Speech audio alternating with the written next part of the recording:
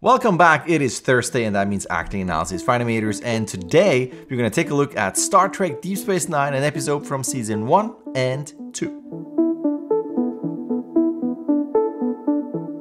Alright, so we're going to take a look at two sequences. One involves something that changes your body acting and your behavior, and the second one is something a bit more subtle when you have an acting shot where you have something very still, but it's a cool detail to add that kind of shows subtext or some hidden aspect of a character. But let's take a look at the first sequence. Alright, I can show you and scrub through this. This will not be in the description below because you don't need to hear the audio, but it's basically the sequence where Quark has a neck brace. So the thing that's cool is already the way he walks, the way this restricts him is going to have an effect on acting choices. So if you act this out, you can't move your neck. So the way he already walks in is very stiff, and obviously it's because of this, but it would change the way you walk. Then in here, it's going to change the way he sits. And sometimes when you sit, that impact here is going to cause more pain. So this is an opportunity for you to do some over-the-top pantomime acting. So changes in body posture when you walk, changes when you just sit down. So depending on whatever body mechanics you have, that will affect how the character moves and reacts. And then the other one is when you have close-ups. So when you have a scene like this, when he says a line and gestures over, like here, that again causes pain. So it's a simple thing, but think about if your character has a neck brace or a cast, maybe there's something on an arm, and in that, the character has to pick something up with two hands, but he can't.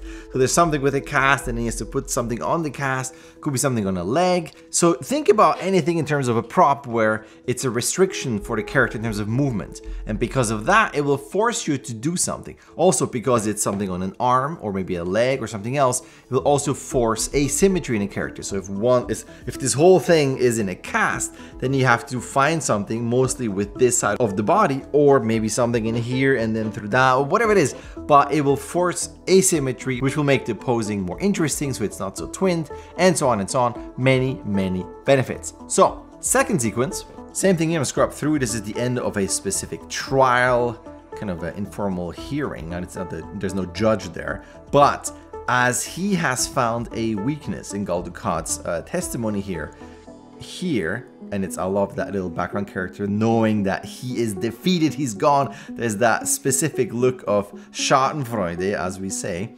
It's awesome because it's so subtle. So watch the throat of the character on the left. There we go. And then he continues to pretend, well, I don't know, and is all being so serious, and he goes, oh, why? But I wasn't there, while he knows that he is lying.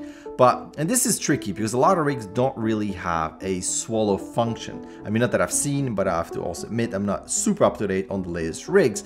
But this small thing makes a big difference. So imagine your character, you don't see this. So imagine you're ignoring this and you just watch this expression here. So he asks him a question, he waits and goes, nah, I'm not aware of any of this. Now watch it again, but then there's a swallow. So it betrays the arrogance, it betrays the confidence of the character just by having this.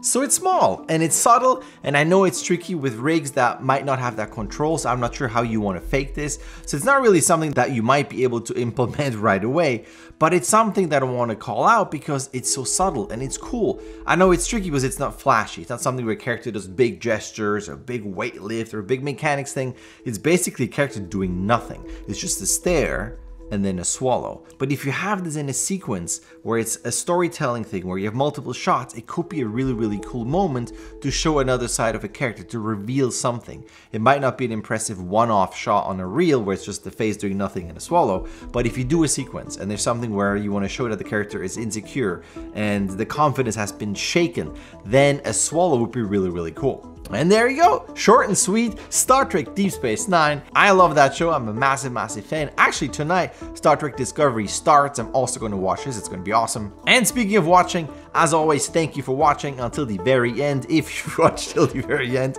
And if you like this, give this a like, you know the drill. Like and subscribe and hit that bell button, but it's totally up to you if you want to get all the notifications. But that is it from me, and I will see you in the next clip.